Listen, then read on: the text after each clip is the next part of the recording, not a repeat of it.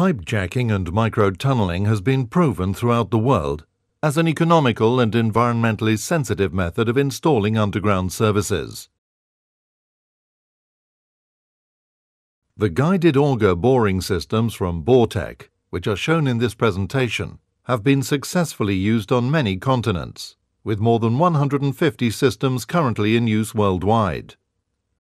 The advantages of this technology are obvious, especially in towns and cities, where utility services can be installed underground without disrupting traffic flows or interfering with daily life.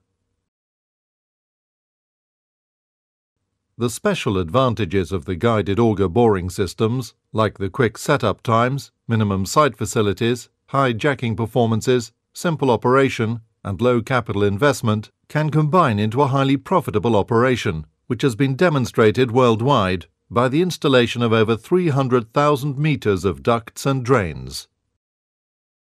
The following sequence shows the laying of a 400 mm diameter sewer in a residential area using a Bohrtec BM400 with double-walled pilot rods and groundwater auger.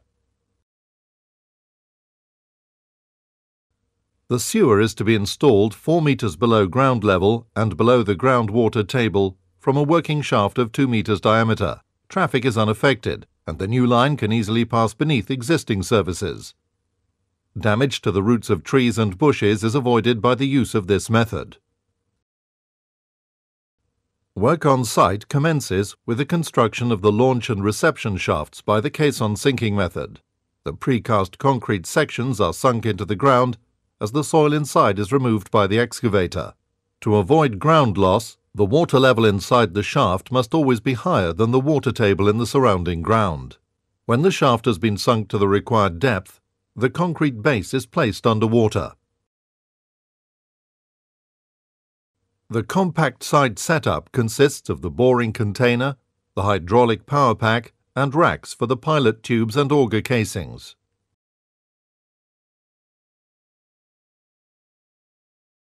After positioning the boring container above the launch shaft, the crane is extended so that the BM400 machine and base frame can be lifted out of the container by the 2.5-ton hoist. The cover boards are removed from the floor opening and used to form the guardrail around the top of the working shaft.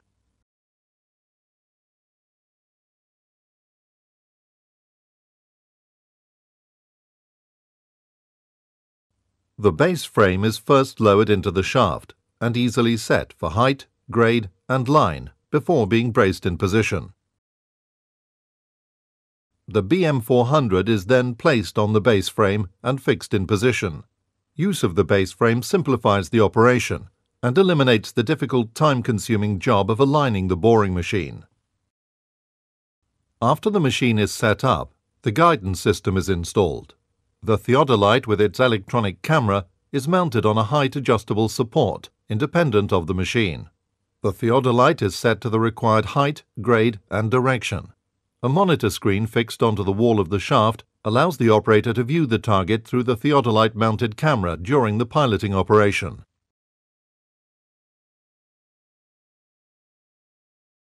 The first step is to install the pilot rods.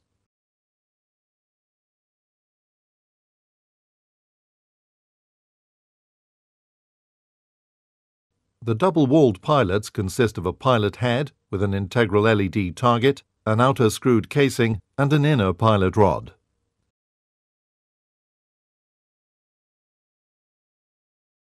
As the pilot is advanced, the camera on the theodolite can view the LED target on the pilot head through the hollow pilot rods, and the crosshairs on the monitor screen indicate the correct alignment. By rotating the inner pilot rods, the operator can turn the pilot head to use the inclined plane at the front to correct any deviation from the intended line or level.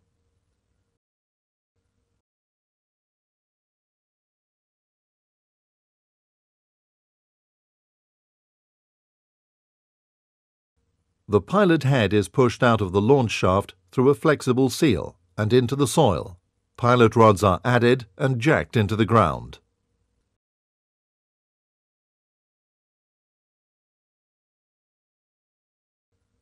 The pilot rods are jacked into the ground without rotation, but if any deviation from the intended alignment is visible on the monitor, The jacking is stopped and the pilot head is rotated to correct the deviation when the jacking procedure continues.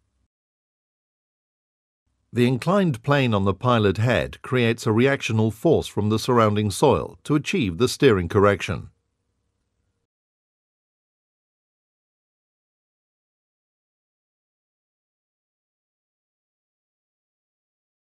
When the pilot head arrives on target at the reception through the seal, the pilot rods with the pilot head are disconnected and lifted out of the shaft.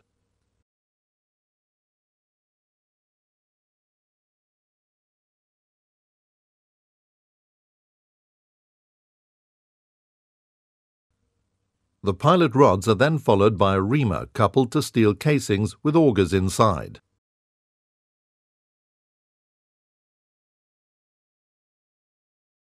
The ground is excavated by a special cutting head on the reamer and transported by the augers back to the muck skip in the working shaft.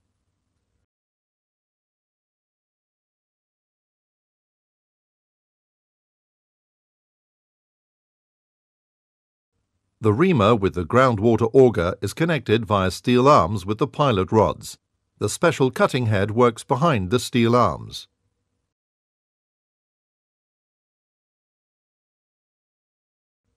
In the case shown, the reamer is designed as a groundwater auger. In the first steel casing there are two bulkheads, each with openings in the lower area. The auger in this casing also has two bulkheads, with their openings 180 degrees apart. Thus, only one pair of openings through the bulkhead walls is open for the transport of excavated material at any time during rotation of the auger. When the back bulkhead is opened, the front bulkhead is closed. When the back opening starts to close, the front one starts to open, and vice versa.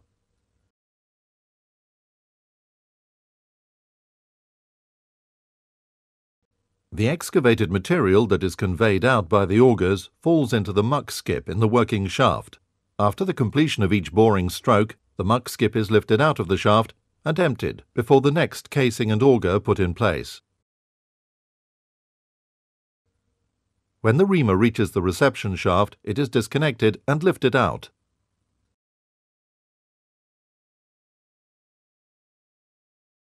If product pipes to be installed have the same outer diameter as the casings, then the first product pipe is coupled to the casings in the launch shaft and jacked into place in the third step of the operation, like the clay pipes in this example. During this operation, the jacking force only has to overcome the skin friction.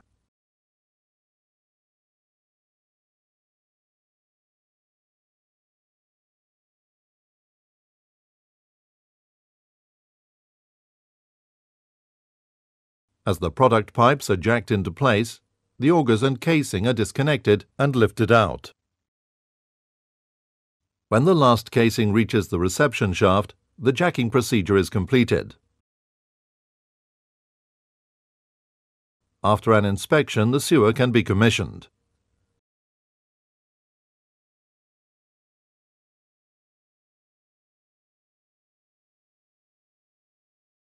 If a sewer with a bigger outer diameter is to be installed, a second reamer enlargement is used for the third step. In the launch shaft, a reamer with a direct drive unit is coupled to the last casing.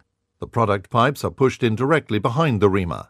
The drive unit in the reamer is powered through hydraulic lines that are laid through the following product pipes.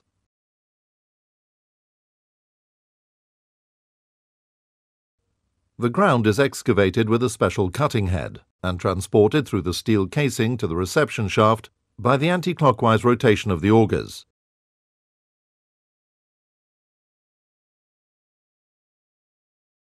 The excavated spoil is removed from the reception shaft.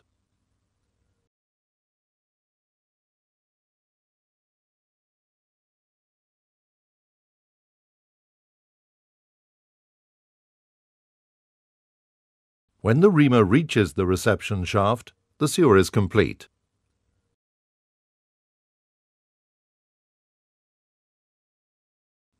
The process technology shown in this presentation makes it economically possible to achieve the benefits of trenchless technology, where previously open-cut trenching methods, with all the disruption and disadvantages, would have been used.